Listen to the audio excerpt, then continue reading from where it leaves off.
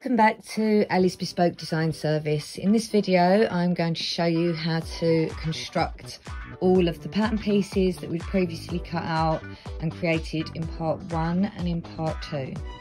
The first thing I'm doing is creating a continuous long strip which will be used for my piping. Once you've completed the extremely long bias binding strip, you can then start attaching it to the piping. Doing this, I would recommend you change your normal foot to a zipper foot because it's actually easier to work with.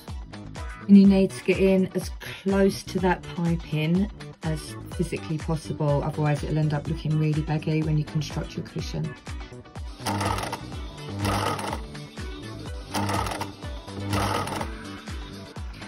I've overlocked all of the edges. I'm just checking for fit now.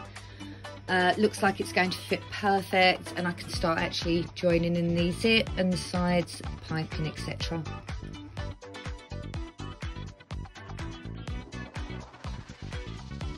The next stage is to actually put the zip in. I've purchased a long continuous zip and I'm just going to cut it to the length that I want it. Make sure that you put a pin in either end. Otherwise the zipper will just come straight off. I've positioned the zip upside down on one side, and then when it flips over it will look like that. With the other side of the zip you have to make sure that this is folded over, and then you pin your zip in this way. I'm going to get in really close to the teeth there.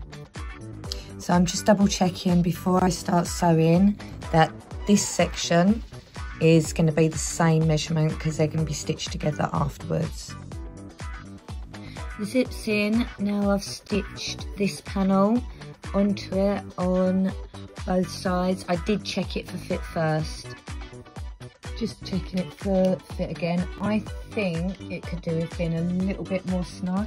So I'm just going to take about ½ centimetre off that side as well as that side, just to make it a little bit tighter. I'm now going to add the piping. When you start off, you need to put it slightly over the edge, and then you just bring it in, line it up,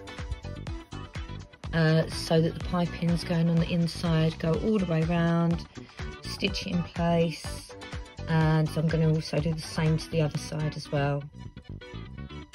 Piping on all the way around, make sure that it's nice and tight, really close to the edge, and then just double check for fit again, that it's going to be fitting on your cushion properly, and that looks like it's going to be a really lovely snug fit. Then I'm going to do the other side, and then I will stitch on the side.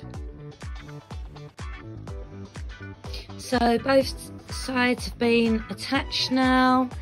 So I'm going to put it onto the foam and hopefully, touch wood, it fits perfect.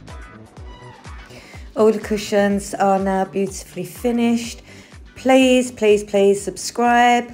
And if you want any more information, please message me.